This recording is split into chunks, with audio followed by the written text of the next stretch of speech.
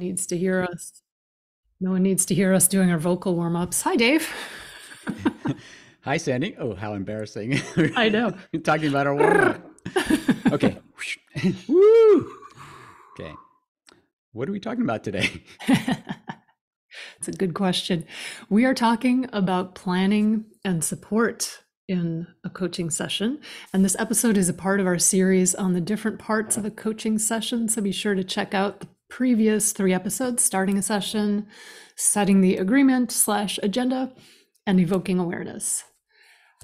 But yeah, so for today, planning and support. So what do we mean when we say planning and support in the context of a coaching conversation? Well, in the ICF competencies, number 8 is facilitates client growth. And here are the 3 markers that speak to it. So 8.5 says coach partners with the client to design post-session thinking, reflection, or action. 8.6 says coach partners with the client to consider how to move forward, including resources, support, and potential barriers. 8.7 says coach partners with the client to design the best methods of accountability for themselves. Yeah, and the National Board, their practical skills assessment guidelines, they have a few competencies that also cover this part of a coaching conversation, namely competencies L, which is short-term goal setting. And I just want to say these are competencies from 2021, 22, so things may have changed if you're listening to this and they've changed things. But right now it's competency L, short-term goal setting, competency M, progress monitoring or accountability, and competency N, anticipating challenges. And most, if not all, ICF and National Board accredited coach training schools, they require students to submit a 30-minute recording of a coaching session. And we'll talk about this. We love those 30-minute sessions. Dave's rolling his eyes for those of you listening. But we'll talk about those sessions towards the end of this episode, and also how planning and support come into play in our own sessions and what we do in our sessions. So before we get into discussing this, let's talk about transitioning to this part of the coaching conversation. How does a coach even know when it's time to move into the planning portion of the evening or day? Yeah, obviously, we're assuming that the coach has nailed the agenda, and we've talked about that in the previous recording. We know that we know what the client wants out of the session, explored what else is necessary to explore, and have maximum assurance that this is what the client wants out of today's session. If any of this is uncertain, it could lead a coach to co-design with the client something that doesn't address the real problem or the thing beneath the thing, something that the client is not really willing to do, or something that the client will not sustain because they realize it really didn't solve the root problem that they came to the session for. So make sure you're both clear and certain on that agenda before you get into planning and support. Yeah, the agenda, again, super clear, and you can go back to that episode on the agenda and agreement and hear all of our opinions and thoughts, which are so important. Always. But yeah, okay, so say we get to the agenda. We've done a bunch of evoking awareness, and you can check out the previous episode 7, on that. And I want to add, like, after evoking awareness, sometimes there is a natural pause or a shift in the conversation. And this is a great time to ask what's coming forward for you, if anything. And it might give insight into what the client wants to do in terms of an action step or a plan moving forward. And then you could ask a follow-up. Is there something that they would like to work on over the next week? So you move into planning from there. Okay, so we figured out what we're working on, what we are moving towards in terms of a plan. We're having a nice conversation. So what's next? Yeah, so first it could be the need for more evoking. Evoking returns yet again into the coaching conversation. What do they know already? What areas or categories would be a best resolution found for them? Help them narrow these areas of possible resolutions so that they can maximize discovery of a resonant solution. More discovery, maybe brainstorming, something in their past to re-engage with, offer something from our own toolbox. But here, we always got to watch out for coach-led suggestions of solutions. We like to joke about meditation bullying, so don't offer meditation to everything. It's not the catch-all solution for everything. Or journaling. Or journaling, yeah. Although they both work, they have their They're moments. great, but yeah, but not all the time. And remember that it need not be an action, which to me implies something external, physical they must do. It could be something internal, like reflection or just sitting with it for a while if a shift has happened in their thinking or emotions. Yeah, I'm glad we're going to spend a little bit of time on this. And, if you do a lot of evoking in a session, sometimes for me, like my clients are like, stick a fork in me, I'm done. And the action step is to just process the session. They're like, I need to go think or take a nap or like walk around the block. It might be enough. So pushing towards action, I'm using air quotes here, might not be the best thing. And I use the word pushing, and that implies that the coach is leading as well. So we definitely don't want that. Yeah, exactly. We'll talk a little bit more about this action emotion thing, but yeah, I get a lot of clients too who just say, give me the tool, right? It's like, right. And I'm going to joke a little about habit gurus out there, but man, with that industry out there, everybody thinks there's a habit to be done or a tool to be done. If I just stick another thing in my calendar, that's going to be it. And it might be it. Right? But sometimes it's not. It's something potentially they need to just take a walk around the block with. That could be just enough right. for that. Right. So that after we get something like that created, we usually need to check resonance for that proposed solution. So you ever have a client with whom you might have co-designed something, but then you just didn't quite feel it, after you created it? Yeah, yes. I'm laughing. I'm thinking of a particular client, and it's not important. The story's not important. It's not important what the details were of the coaching conversation, but there was a lot of internal work going on for this client. And when it came to planning and support, I asked her, what's coming forward as something you want to work on or think about, take forward into the next week. And she went straight to action, and she went straight to doing. And she was like, I think let's say it was about meal planning, plan meals for the next 5 days. It was like, and her voice literally trailed off, and she shied away a little bit. It was on Zoom, so she was like moving away from the computer. And I was like, yeah, no, you're not going to do that. And this is a client I have good rapport with. I've known her a long time, and I called her on it, and she was like, you're right. No. And it was too much. It was too much to move into action. But yeah, I felt that dissonance between her words and the energy she was projecting, for sure. Yeah, that's a great example. It also calls to mind when the client runs away from the internal solution. You can see where they went from, not sure I want to do that, so I'm going to go propose something more physical, external. So we'll probably can talk more about that at a future podcast. But yeah, trying to figure out how to bring them back to really the solution that they need, which is in this case an internal one, but not letting them run away to the external one because they don't want to face the internal one. Right. Face the music and dance. Yeah. So how would you check for resonance? Yeah, you mentioned resonance. That you can think resonance of? Go ahead. No, I was saying how might you check for resonance? That's what he said. Well, what are some of the ways that you might think of?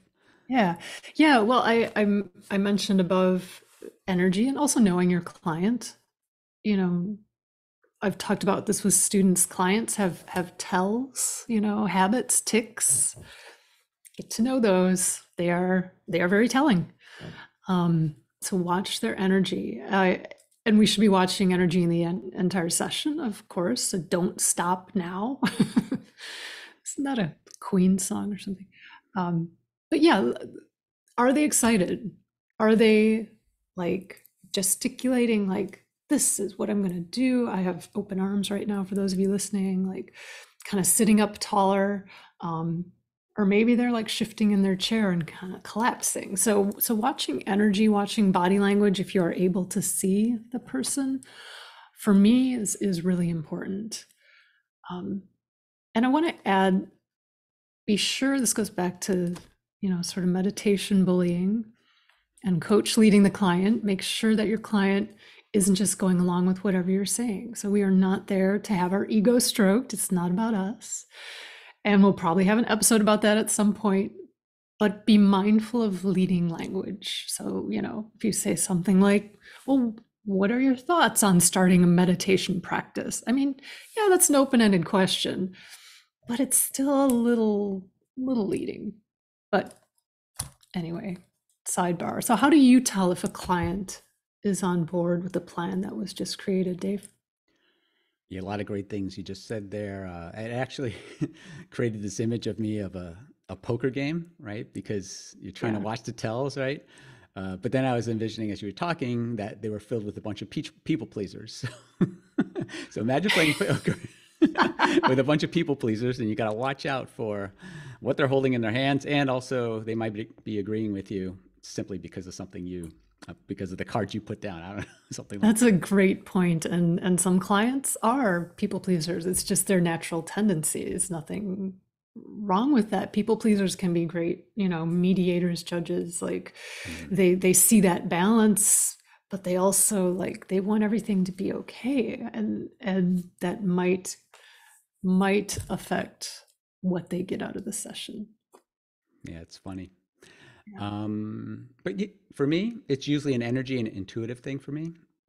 Sometimes the energy is obvious. Like as you said in your examples, right? The client exhibits excitement towards the resolution. You can see how they just want to do it. You note that it's not faked, as in people pleasing or some other thing, but that the energy is real and it's truly coming from the heart. Most of the time, you can kind of tell it's something's faked, and that's usually for our benefit as coaches and not their own. So go watch for that. And related to the energy is the intuitive component because you're sensing that energy. But oftentimes you can sense what the client will want to work on alongside that energy. If you've worked on intuition and coaching, you'll often know what's going on inside the client, what they want, what seems to be a viable solution as you move through the session, as you're kind of sensing what's coming from them. So it's something that is really worthwhile to work on in your coaching skills. And well, if they don't seem to have the energy or your intuition is telling you something isn't quite right, you got to inquire. You got to go and figure out what's going on. Something like, hey, I'm sensing low energy or not that much excitement from you regarding this resolution. What's behind that? Or I'm not feeling you're totally bought into what we've designed here. What are your thoughts on that?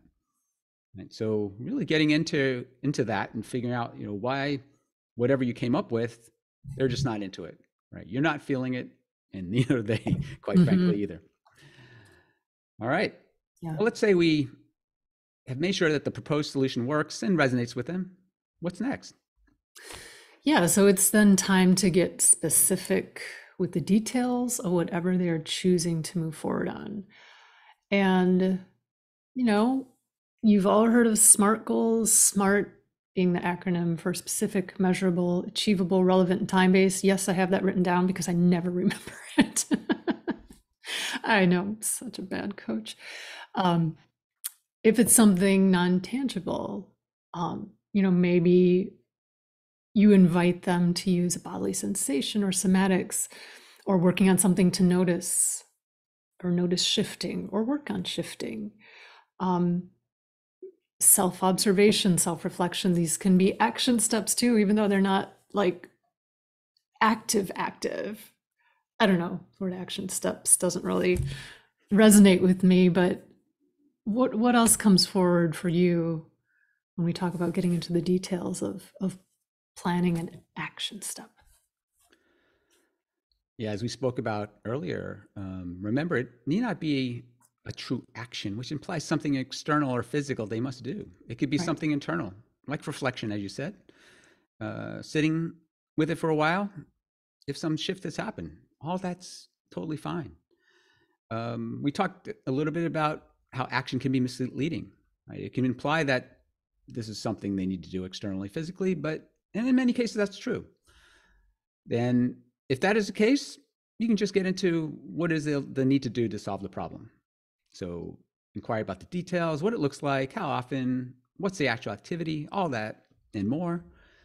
You can set up ways to measure it, like how it's working for them, which is often very motivating in itself. So we want to make sure that they can feel the difference between before and after. And sometimes setting up rewards can be really helpful here too. Um, an example would be creating structure around their calendar. So what kind of calendar works best for them? What would help them keep to and not skip the calendar alerts? How might the calendar be best arranged, and so on? But what would a SMART goal look like for something internal or emotional? It can still be very similar, but just takes a different kind of inquiry. The questions you would ask would likely be reflective, asking a person to feel more, see what is going on inside their minds and bodies. Often this can be really difficult for both the coach and the client. So the coach would likely benefit from specific training and practice, in this area, working with highly emotional clients, like with mentor sessions. The client's going to have the ability to sense internally before these can happen really well. But if they can't, then the coach would really need to develop the skill to bring these out in clients who have a lowered ability to sense inside themselves.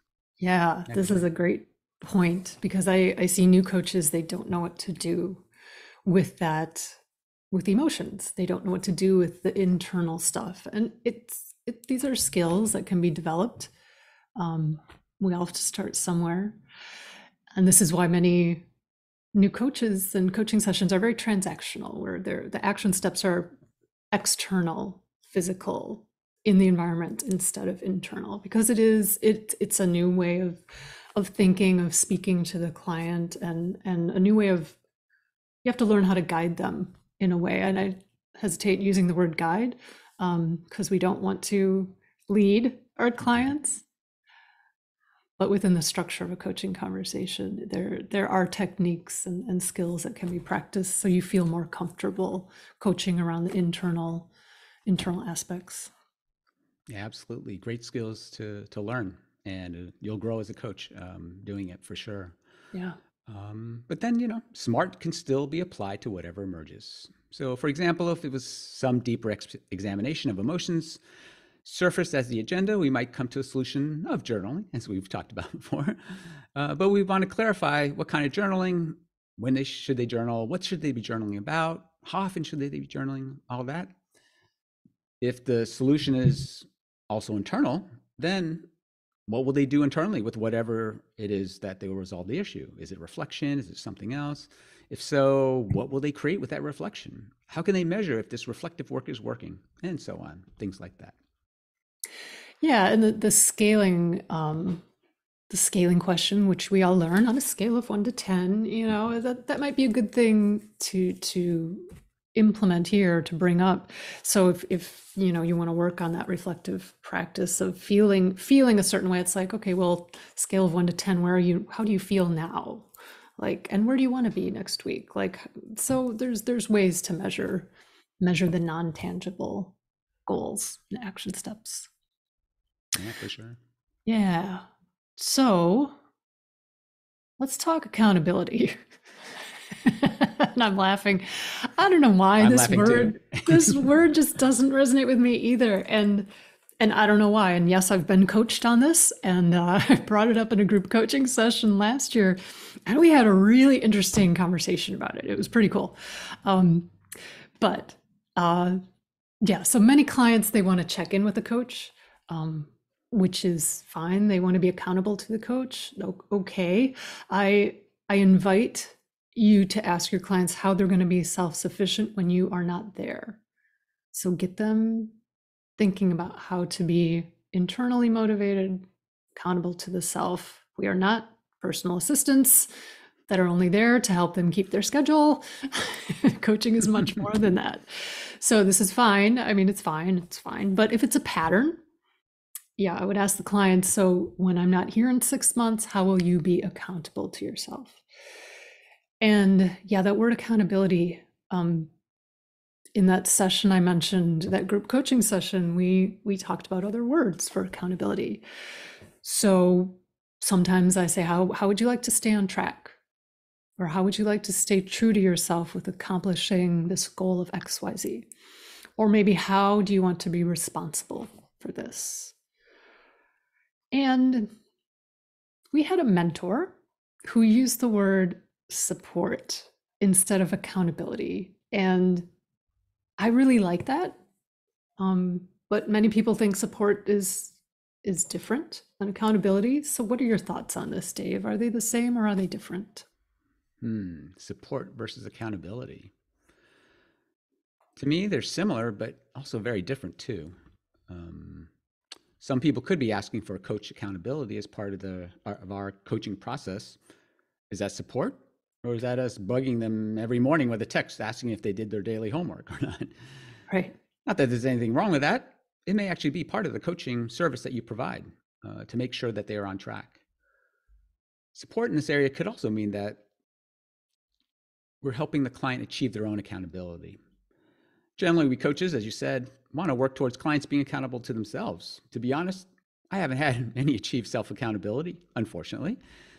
It seems to require a lot of time and effort to explore the accountability piece itself, let alone what's coming up in the agenda. I will say that I've had many realize that the quote unquote need for accountability has magically disappeared once they figured out that what the underlying motivations to do something was or feel a certain way. Then accountability becomes easy Right. when you truly want to do something or feel a certain way. So we could probably go on a rant about what happened with all the habit books and the gurus saying you need accountability, you gotta keep tracking things on a scorecard and a dashboard or gamify it, blah blah blah. We can probably leave that for another podcast, but yeah, that's one way to get self accountability is when they cannot resist going towards the thing you designed with them for the agenda, right? It's like they just want to do it naturally. That's like the Yeah. best kind. Yeah. And that goes back to like, what is their energy? Are they really feeling it? If they're not, yeah, that accountability question might be really important to help them at first. Okay, so now we have a goal or action step neatly planned out, some detail. So what's next? Okay, now we can get into risk mitigation. So these would be things like what would prevent you from doing the solution? What else might you need to help you do the solution? What barriers are coming up for you as you reflect on this? And so on. Simply going through possible problems that may come up can produce some confidence that they will get through them, if not already having the potential solution in mind from the session. Yeah, and this is so important. So asking, what could get in your way of accomplishing XYZ? And I review a lot of student sessions where that question is asked. It's competency for national board, practical skills assessment. So that's only half of it. When they say this could get in the way, then it's like, so what happens? If that happens, what do you do then? So you brainstorm possible solutions to help them sort of proactively plan, again, a plan within a plan, to help them figure out what happens when those challenges do arrive. So it's a two-parter and it's really important. Yeah, definitely so. Yeah. So after risk mitigation, we have the support questions. What might those look like? Yeah, so I always ask, what would support? I mean, easy peasy, what would support you in accomplishing your goal of XYZ? And I'm saying XYZ a lot because we like to use the language to keep the client on track. You might say, what will support you? It's like, in what? I actually had a client ask that. They're like, what? And I'm like, okay, in accomplishing XYZ. Yeah. Use their words, use the agenda, use the goal words. But I ask what would support you in this goal, and support can be anything. So people, places, pets, environments. I mean, support can truly be anything. What are your thoughts on that? What questions do you ask? It's pretty simple usually. Like you said, just asking something like, what else might you need for supporting you towards your goal? What other support might you need? You could ask a general question. Oh, there's dangers potentially with people not understanding exactly what do you mean by that. What else might be helpful for you to achieve your goal today? And what else can we say about support in planning? Well, would this be a good place to talk about that dreaded 30-minute session? You knew I was going there eventually. I thought we could Yeah, so escape. what are, yeah, what are your thoughts on this? So you have a time constraint, 30 minutes, either when you're, a student that needs to turn in that 30-minute session for ICF or National Board certification for the coach training course you're in, or you're working for a coaching company as you and I do, and that's the time that you're given to coach. There are 30-minute sessions. So yeah, what do you do in terms of planning and support when you have this time constraint? And then I'll add my 2 cents in a minute. Absolutely. Yeah. Let's see, a few thoughts to offer up. If your flow through the session is going well, you'll probably hit planning somewhere between 10 to 20 minutes left in the session. Probably the bulk of them will have you hit planning somewhere towards the second half. If this happens, you'll likely have more than enough time to go through planning support before you need to close the session. If you somehow need to go back to redo the agenda, then things can get muddy pretty quickly. But don't get stressed or nervous. Just keep going to get as much planning support done before closing. It may only take a single question on risk mitigation and one question on support, and then you're done. If you're really pressed for time, then you can just ask the question to summarize what they've gained in the session. These could be, what have you learned today? What are your takeaways? What insight have you gained today? What is one thing you will move towards after today's session? Something just to kind of tie it up and give them something to reflect on after the session. But, in this 30-minute world of coaching, if you're doing it with one of the big coaching providers, corporations, you may even consider tabling discussion for the day and continuing it at the next session. Clients are often very flexible about this because, well, first, they don't really know what coaching is. They don't know how coaching really needs to go. But they're pretty smart too, right? They can usually feel like, 30 minutes is too short of a time. And I go, yeah, you're right. Yeah. Yeah. So let's continue this at the next session, which often everybody's okay with. And so why stress and try to fit in the last 30 seconds, planning support and closure. Right. And I want to add one of the platforms we both work for, they use their own video platform as well. And I love this about the platform. I don't love a lot about the platform because it's very glitchy, but the one thing is there's a little clock in the corner, and then it comes up as a little white box that says 5 minutes remaining in the session. You see it, the client sees it, and we're both like, okay. And I said, we have 5 minutes left. They're like, yeah. So they know. And at that point, for me, usually, no matter where we are, I will ask, what do you want to take forward? What do you want to work on? I ask those support questions. I mean, it doesn't have to take a lot of time, but I do love that one platform keeps track of the time for you. It's like one less thing to think about in those sessions. Wow, I didn't know that. Yeah, It's, it's good. I'm also on the same platform, but we actually use Zoom instead. Yeah, maybe I need to buy a clock to put right about here. Maybe To I need face to the do that. I don't camera. know. That's a good idea. Yeah, Nice technical solution.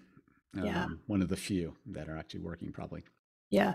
And I'll mention the student sessions here. So I hear a lot of sessions where there's a lot of evoking, expanding, and it's like, okay, it's great, but then we need to move into planning. Like if you're trying to demonstrate those competencies, you need to move into planning.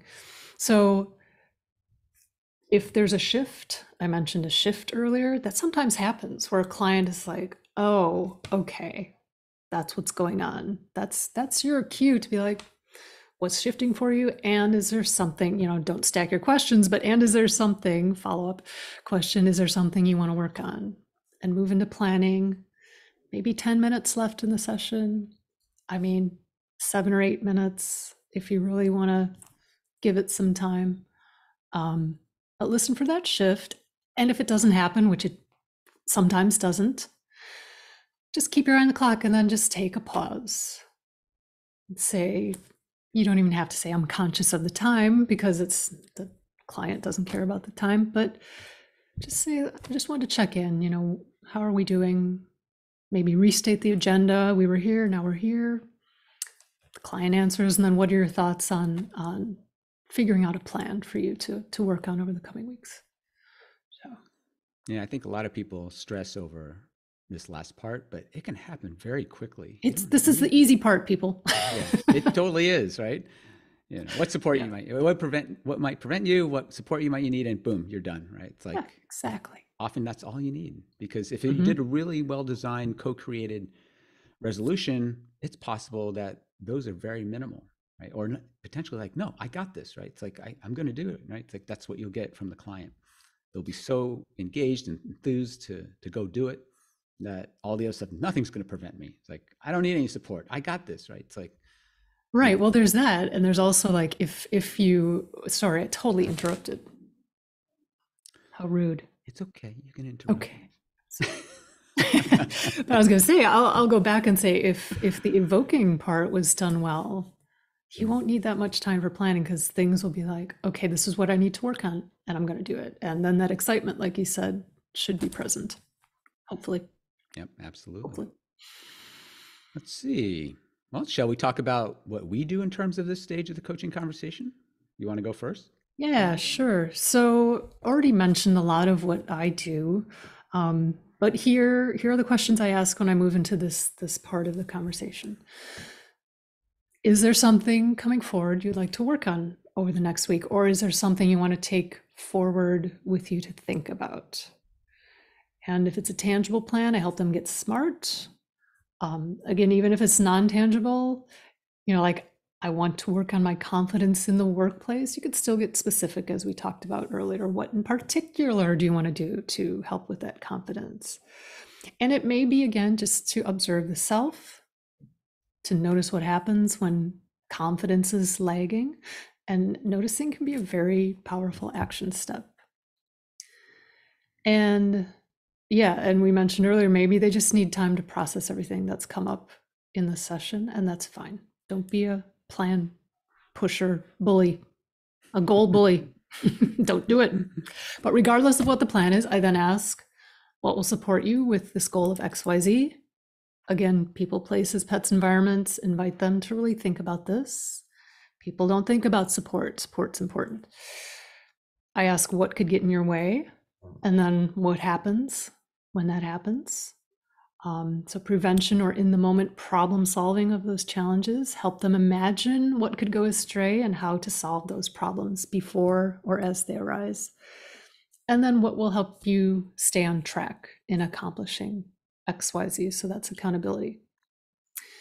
And then the final question I ask is, what else, if anything, needs to be considered here? So this is just a very open question. I'm going to rewind. What else, if anything, might be considered here in terms of this goal XYZ? Because if you don't put that on, they could be like, well, actually, I had a fight with my partner. And then you're in another coaching conversation, which is like, okay, poorly worded, Swanson, keep it tight. You don't want to expand here. You want to keep it tight. So yeah, or if I, as the coach, am noticing something at this point, I'll point it out, So last week you said you're going to be really busy the next few weeks with work.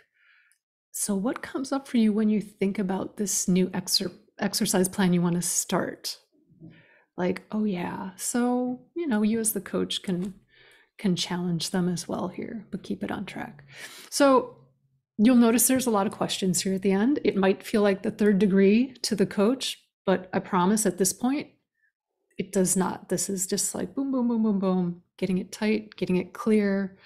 I invite new coaches to not do the third degree when evoking, because if you're doing a lot of internal type questions, motivation questions, trying to get at what's underneath, that can feel like the third degree to a client. So use those reflections further up in the conversation.